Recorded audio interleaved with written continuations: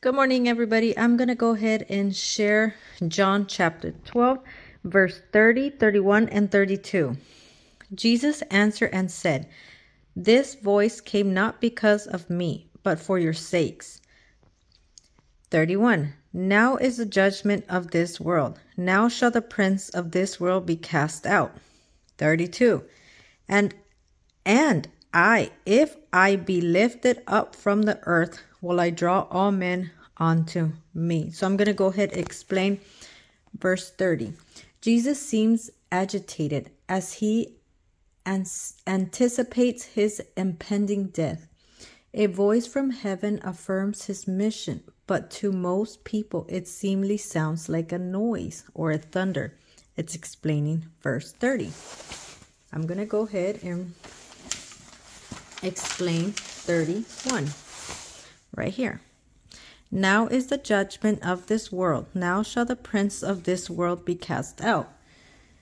This is John chapter 12, 31. It means that the believer has participated in the death of Jesus so that the devil no longer has authority over him.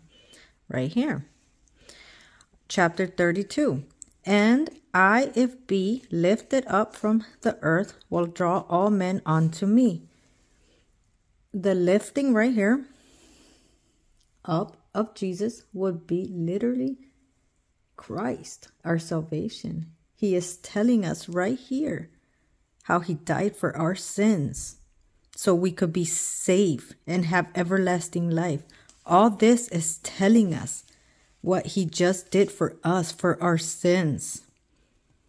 Like it says, shall the prince of this world be cast out?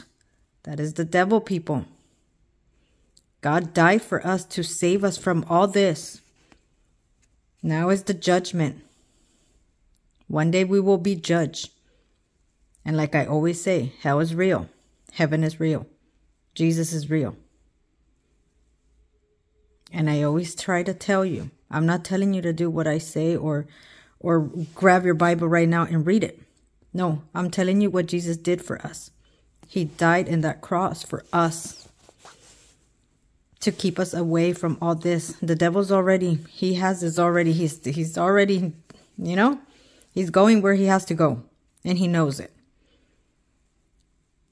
Okay? So never forget that. Jesus loves us. And he gave his life for us. And it tells us right here. And John chapter 12, 30, 31, and 32. Have a wonderful and blessed day.